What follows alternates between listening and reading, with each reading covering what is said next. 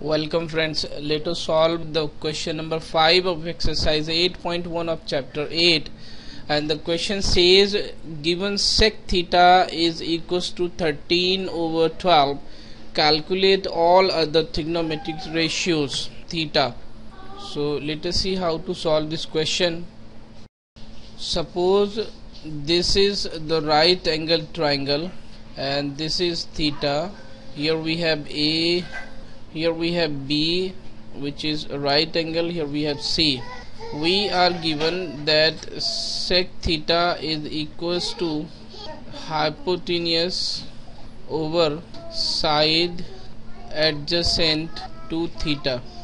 Then it will be equals to AC over BC, and this is equals to 13k over 12k. So this is 12k and here we have 13k.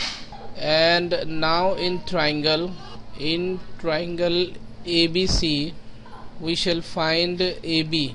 So we can calculate AB square equals to AC square minus BC square, and it is because of Pythagoras theorem.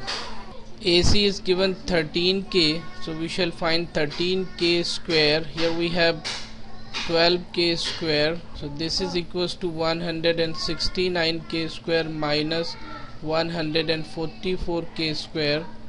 This is equals to 25k square. Here we have AB square, so AB is equals to 5k, so we shall write here 5k.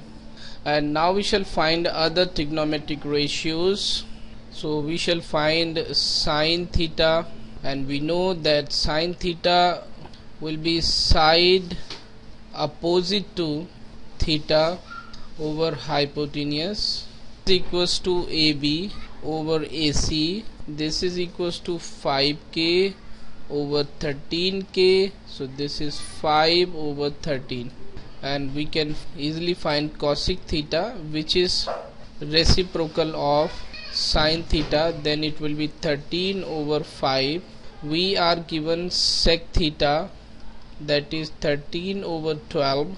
Therefore cos theta will be 12 over 13, because cos theta is reciprocal of sec theta. And now we shall find tan theta. Then it is equals to side opposite to angle A over side adjacent to angle A.